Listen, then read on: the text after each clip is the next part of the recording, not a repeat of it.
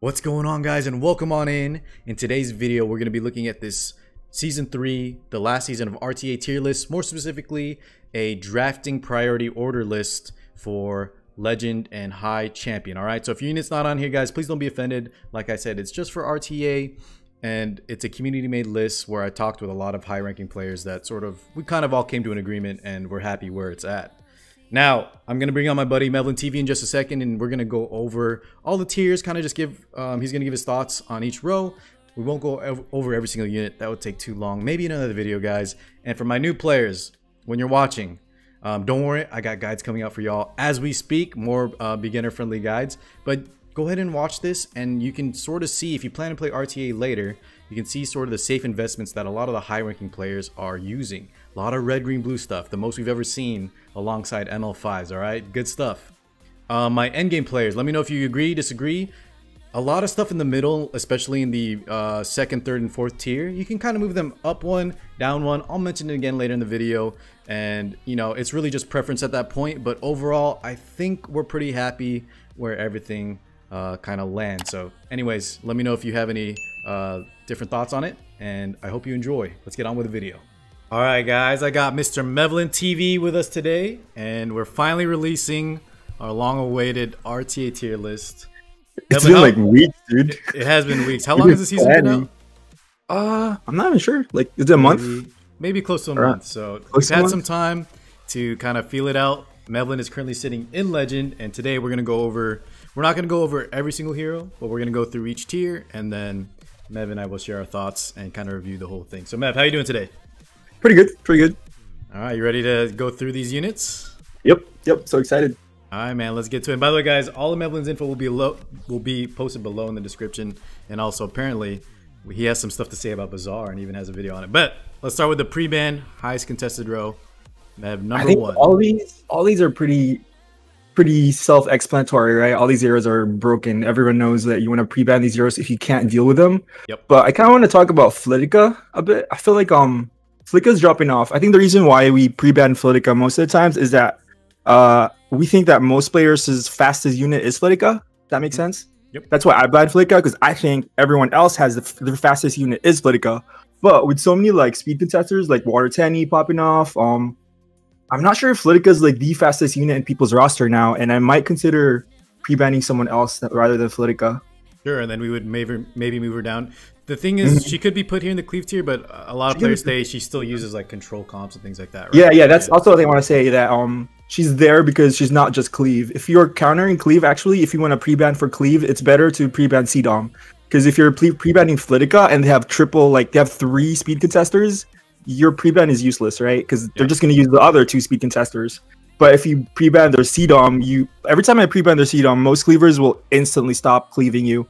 And they'd go like something they're not comfortable with, maybe like a bruiser comp, or they'd go another style and not cleave you anymore.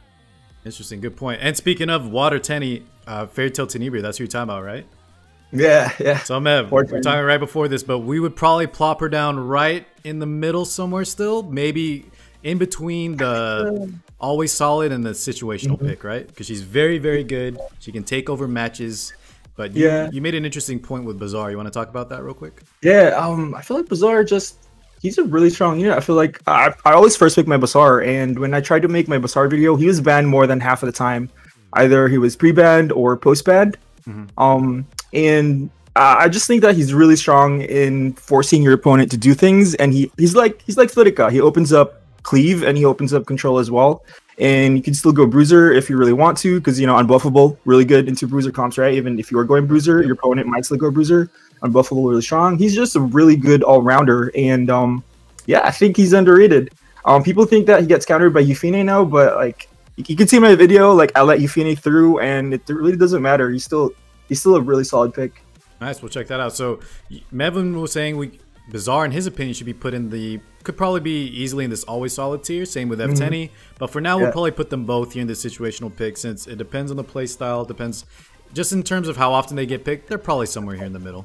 Yeah, I think I'm the only one who plays Bazaar like constantly first pick Bazaar. Like so always pick, right? Not just like when your opponent has some buffs you want to remove. No. Okay. So let's move on to the first pick row. What do you think about this row right here? The next of the most oppressive. Emo Ball, dude. I feel like I would argue he's higher even. He should go up. So last time we talked, guys, like we said, we've been trying to release this video every now and then. Sage He's Ball been going started up and somewhere. up. He's been going up. I could agree. How often do you see him get pre-banned in Legend? Does it depend on the player? Well, I don't have them, so they don't pre-ban against me, Right. and I have counters for him, so I don't pre-ban them. But he's sort of like in the same light as Wartani in that, like, even if you counter him, a good player who knows how to play Sage Ball correctly can outplay you easily, and it's really hard to, like, there's nothing you can do. It's like if he procs his S1 over and over and over again, is that like 75%? I think his S1's like 75%. Yep. If he procs it over and over again, there's nothing he could have done most of the time, and he's just really impressive.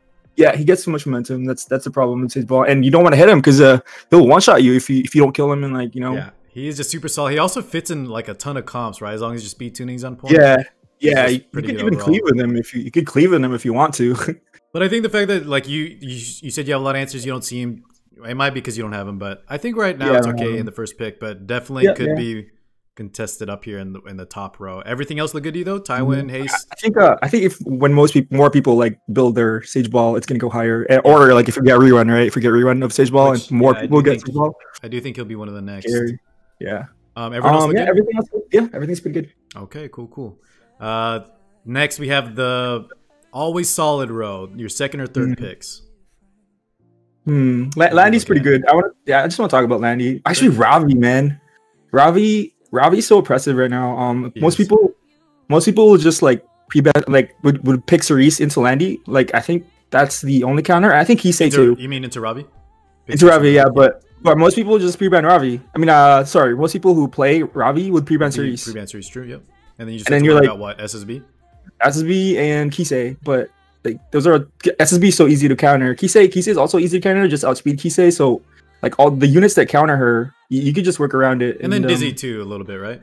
Yeah, Dizzy a little too, yeah. But I agree, she's very strong. I think what something might come up a lot with is her, and where do you think A-Ravi goes? I think she belongs here too. I think she belongs there. I've been playing her a lot more now. Now that people like, I've seen the light. I've seen the light of A-Ravi. She's definitely solid. But you also run her with the Raz? No, I just usually like run her by myself if like there's a squishy target on the opposite side. Yeah. So I can one shot it. But yeah, she's alright. Landy though, Landy's a beast. Yeah. Landy's a monster. She should be first pick yet or no? Nah. Not yet. Well, maybe. Actually, she's just a safe pick, right? If I pick Landy, like there's no hard counter to Landy. You could you could try Flurry and Raz, but if she has Guiding Light, right? Yeah, the real answer is like besides because the Guiding Light, the real answer is just picking multiple fire units and then you're setting yourself up because if you first for Landy, water, exactly. Good point. If I first pick Landy, you go fire. I could just go water, and then like now you're kind of screwed, right? So I think first picking Landy could be a pretty solid. I'm gonna try it sometime actually. Yeah, I think so too. But maybe for now we leave her here because the rest these are like very highly super strong. Yeah, highly contested. Tried and true. Anyone else on this list you think you want to comment on, or everything else looks good? Everything looks good. Yeah. Oh, Luluka. Do we think Luluka still belongs here? I've been hearing she's been falling off a little bit, right? Yeah. Luluka's been falling off. This one's especially crazy. Because the meta is like super fast now. Everyone's got like 270, 280 speed. Like almost everybody has that much speed on their speed contesters. And Luluka just crumbles when she gets speed contested. Doesn't matter who speed contests her. Anyone that speed contests her can easily like just stop Luluka in her tracks. Yeah, you have all the Cerises, the F10s running around. All of them kind of just destroy her. Okay, so maybe she moves down here into the situation. Yeah, I think she does move there. Feels a little bad, but she was a tear in season 2, and now it's just falling off a little bit for now. We'll see where she actually ends up. In season 2, it was a slow meta, so she always like took first turn, go stealth and everything. So now she can't do that anymore, sadly. All right, so that's good for the always solid tier. Next up, the biggest row. The situational one? Yes. All right, I already talked about Basar, but I kind of want to talk about LQC as well. Oh, please tell us. Yeah, I love LQC. I don't think she's situational, man. You can first pick LQC. Like, people say that she only counters teams with dark units. That's like 95% of the teams in high-level RTA. Right. You can't not draft dark units. Like, if I first pick LQC and you don't draft dark units, I already won. That's a win for me if you don't draft dark units. I don't mind. If she stops you, If she stops you, the earlier you pick her, she's gonna force your opponent to avoid picking dark units, which is kind of like a strength in itself, right? Yeah, it's a strength in itself. If she stops you from drafting your best units, I'm okay with that. So Mev, real quick, let me tell the people watching. I'm probably explaining it in the intro after we finish this, but so this tier list was made from our communities. I just gauged the high champ to legend players. We sort of all came to a conclusion. Of course, everyone has their different. Anything can be moved around a little bit depending on your play style. But I think for these 3 rows, especially the 3 middle rows, a lot of these units can be moved up and down 1, and everything still like fits perfectly, right? So yeah, I agree. It's all about the playstyle and your experience and your characters. So for Mevlin, for example, he would put Bazaar and LQC up here because he has a lot of experience with them, and for his playstyle, apparently they've been working really well. So for him, LQC up in the always solid, but I think a lot of players still consider her, you know, very solid. Middle is very good. These are all super good units, right? So, I just want to like clarify that she's not I like that counter unit. She's not a counter unit. She's a unit. Period. And so, Mev, if people want to see your LQC and Bazaar, you have a Bazaar video, but for LQC, how are they going to find that stuff? I have a video for LQC, but it's an old one. I might make a new one for RTA specifically. I made one for Guild Wars, so it is all on my channel. Okay. If you guys want to check that out. Yeah, we'll put the info. All right, Mev, anyone else in this list we need to? So we talked about Bazaar, LQC, everything else. What about Ruel? Does she still belong here? I don't even know, man. Right? Yeah, I don't know either. I feel like the only role I lost to was Codes because it had like hella ER. I could not control his Ruel, but that was Codes Ruel. Nobody has Codes Ruel aside from Codes. So do you still are people picking her and you're just winning, or you just don't even really see her that often? I don't even see her. That's what I'm thinking too. But I think since it's Ruel and we're not for sure yet, just give her some respect because, like you said, like Codes, for example, other people that might try it. I think with her kit, you just need the right type of gear. She's definitely not as good as Season 2, but maybe we leave her here for now. Maybe we could put her down 1. She's just been kind of falling off. Like, no one plays her. And so everyone else we're good with? I kind of want to talk about Charlotte real quick. Sure. I think Charlotte's going to be really strong in the future meta because I think once we get Cerise rerun, we're going to see so many guiding lights. And good point. Fire Charlotte is really good into stealth units because she has AoE all the time. So also nice versus the Landy pick you talked about earlier. Versus the Landy picks and Guiding Light and S10 too. Like she could be really good into those units. And she also takes gear that none of your other units want, and she also doesn't need too many molas, which is really good. She doesn't need crit, and does she counter DN? I don't know how the crit mechanics work. In terms of like how her S1 and S3 always crits, but DN lowers crit. I don't know how that works. Sure. Guys, if you know, I'm not sure either. Let us know in the comments below.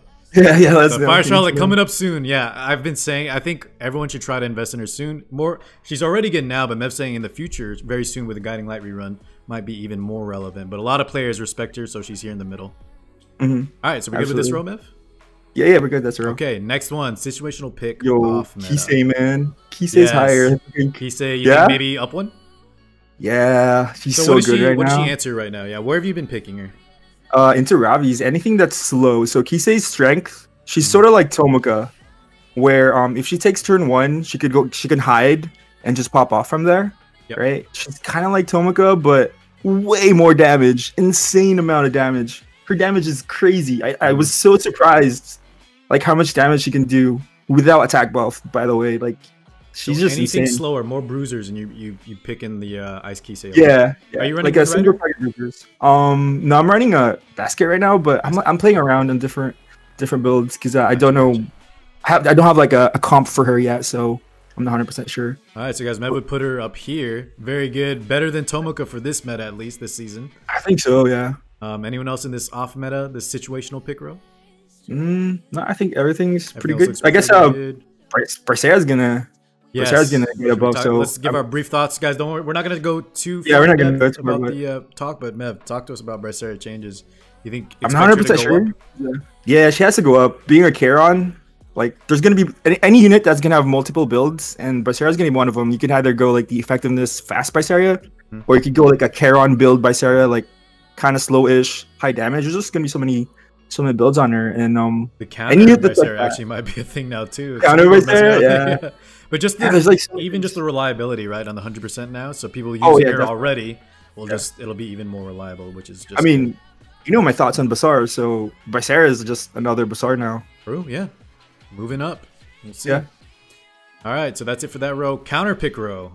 I think some of these might... Mev, I'll go ahead and lead this one. Fighter Maya. I think she's been popping up more and more often as not just a counter pick, right? Maybe more so, not purely like always pick, but anytime any dark units are on the field, like more value to her. So, right? I think maybe we could probably bring her up to maybe even here for now this season, but definitely could go up a few rows. I think that she also counters AoE, like Elber's F Maya. Oh, of course, yeah. AoE and counter were already a thing, but what I was trying to mention is that now, like even without control or AoE, like anytime you see just dark units where she can kind of bully around, you can use her as like an always pick. So, but yeah, of course, there's AoE fight where it's like, why are you bringing F Maya? And then you realize, oh, you just one shots me with S3. That's why you brought F Maya. Yeah, I've seen her work versus like full bruisers, full knights even. So I think if you build around her, you have good gear. She should probably be moved out of this counter pick row, but I think it's still... We'll probably put her here for now. Just one up one row, but yeah, she's one I've been seeing a lot lately, and a lot of people are having success, so build her up. Anyone else have in this row that you think maybe... Is Momo still relevant? I don't know. I think Momo fell off completely. Yeah, so is it time we take her off the entire board? I think so. She just... You don't really... There's so many better anti-control units. Like you said, F Maya, CZ. It's better to bring those units than build ER. Right. So guys, Momo can still work, and she's still a very good counterpick option versus control. However, if Mevlin is saying he doesn't really see her that often in Legend, this tier list isn't really a power level list. It's more like the play rate percentage of how often you see these units and the order they're drafted in, right? So if Mev's saying he doesn't see Momo that often, we might want to maybe take her off the list for now, just as a potential... You know, as a counter pick. But guys, as a free-to-play unit, everyone else should be building her. You should have one ready. Actually, I see Acades more than yeah, than that's Momo. actually true. Let's see if we can... I've been hearing a lot of Acades plus Champs. A lot of just Acades in general as a good healer, right? Do you think she's kind of taking her spot in this meta? I think so. Yeah, Acades is just a better healer, and even though she has lower ER than Momo, the fact that she heals every turn. Yeah, I agree, and a lot of people have her already geared for Guild Wars. You just probably need some more ER, right? If you want to run her in RTA, just a little bit more ER. Yep. Right, I like that idea. So Momo, guys, maybe will be taken down. Remember, I'll edit in the F10 right here, but Acades, we brought her down from this list, and we'll talk. We'll mention this bottom row or this bottom pool of all units in just a sec. All right, Mev, almost done. Cleave tier. This is just it is what it is, right? Cleave tier. Not much to talk about. They're the cleavers. They're very good. Speed imprint row, the last one. Yeah, same thing, right? All speed imprints. The one thing I'll say though, guys, they're gonna release. They're not releasing any more speed imprints. It seems like ever. True. Yeah. I wonder if that's something they're scared of doing or releasing more speed imprints. It might be. Keep in mind, guys. So I wanted to talk about this giant pool. Remember, like I said, this isn't a power level list. So if your favorite unit gets left out here, doesn't mean they're bad. It's just at highest legend and high champ, you don't really see a lot of these units picked very often. And if you're noticing, Ruzid is missing from here. Who else?